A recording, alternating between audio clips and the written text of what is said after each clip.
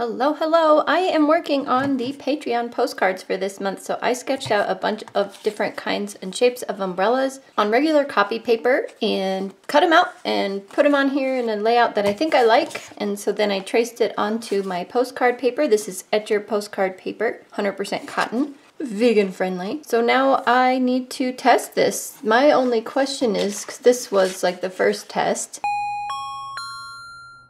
is do I want to tape it? And I use a very wet wash, so I think I do want to tape it. It just means that we lose some of our area for painting, which is kind of sad. And I did this one too, just as a test to see, but I needed to work on my umbrella shapes with this one. These are more like starbursts because I didn't sketch the umbrellas on this one. I just painted it, so really it's fun. I just don't know what it looks like. But anyway, I like this one, but it requires composition, tracing, masking, painting.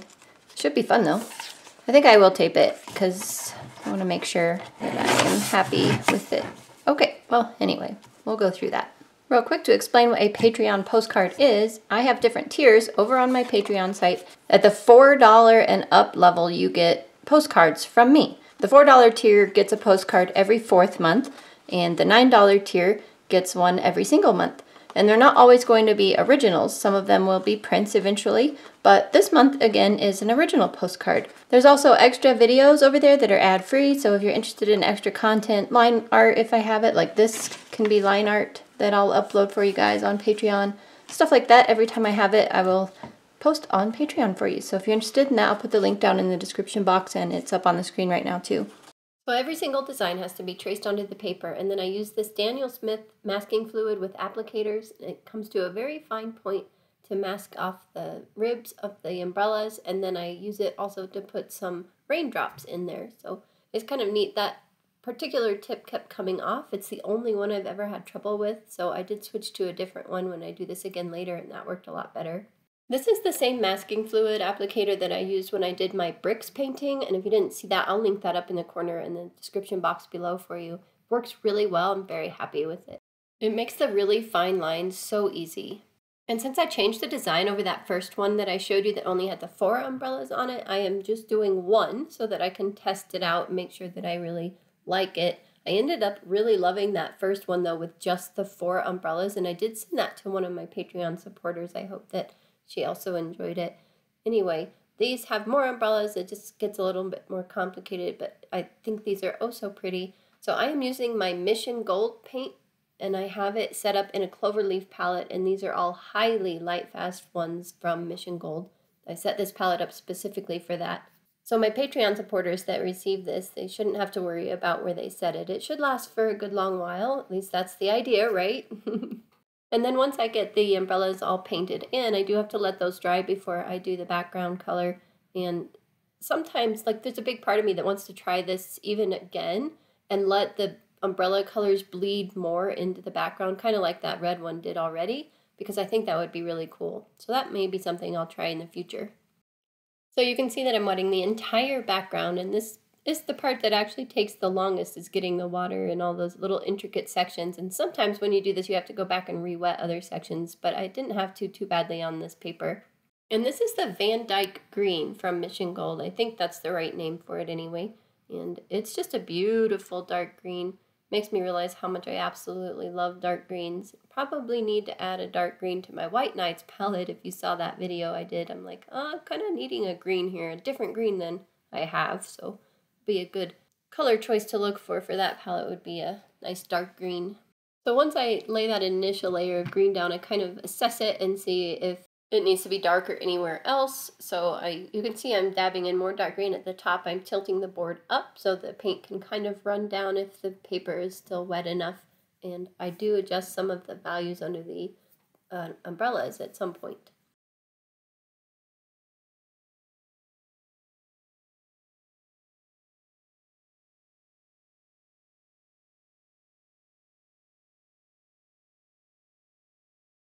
Once that step is finished, then I have to let the painting completely dry because it has to be bone dry, like you can see here, to get the masking fluid off. And I use rolled up masking tape. I find that works really good to grab that masking fluid and help pull it off, and it also keeps my fingers and their oils and all of that off of the painting. sometimes I wonder about the tape goo, but I didn't have any trouble with it, never have, and hopefully never will. And then once the masking fluid is all pulled off, I can just adjust some of the values near where the masking fluid was, soften some edges, stuff like that. So that's the fun part.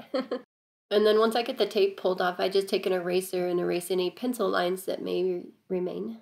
At that point, I'm pretty happy with it. I want to try doing a background of the umbrellas, though, that's a little bit lighter than the last one I tried. So these have little lighter umbrellas for their base layer, but I'm still trying to get that deep contrast in the little, what do you call those, valleys of the umbrella, if you will. Anyway, it's fun regardless. I just love the dark base layer. I love this light base layer. This one took a little bit more work, though, I think, than keeping it dark. I don't know. I can't decide. I'm still trying to figure that out. So once that's all done, masking fluid comes off again. That's so much fun. I just love seeing the raindrops and the highlights on the umbrellas. It's just awesome. So I did a few more that were just not on video for that and sent them out to my Patreon supporters. And then these were leftovers that I just had on the postcards, and I did these this morning. Today is Thursday. You're seeing this on a Friday, so I did this yesterday to you guys just because I'm like, oh, I have them all ready to go and they're already masked out. I might as well paint them, and I kind of felt like painting. And in these two versions, I really wanted to try and push the contrast between the light part of the umbrella and the dark part of the umbrella, and it kind of worked in some of the umbrellas and didn't work so well in the others, but that's okay. For a day I wasn't feeling 100%, I painted and I was a happy camper. I painted these up and now I have 2 extra postcards, and I'm glad because I loved this design so much that I'm glad to have some here that I can look at. And I don't know, if someone else signs up, maybe they'll get sent one of these.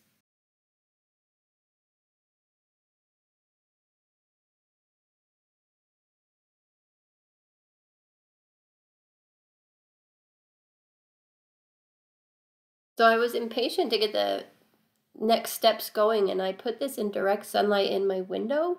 So it was just where sun was shining in through the window. I laid this out to dry, and I had a harder time getting the masking fluid off of this one. No surprise, right? You're not supposed to warm up your masking fluid. So yeah, take that lesson to heart. It was quite a challenge getting it off this time.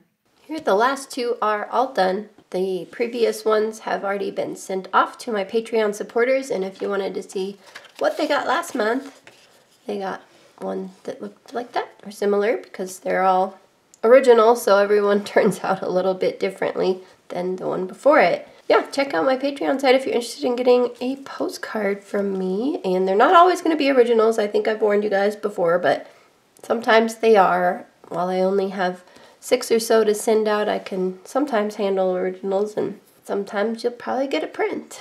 Well, whether you are a Patreon supporter or not, I hope you've enjoyed this painting session because I sure have. It's so fun to do these, and I like, oh, why repeat a painting so many times? But it's really neat because I learn a lot from each iteration of it, and I want to try different things. Like this one, I tried the people being darker and the area around them being lighter, and so it's fun to try different things.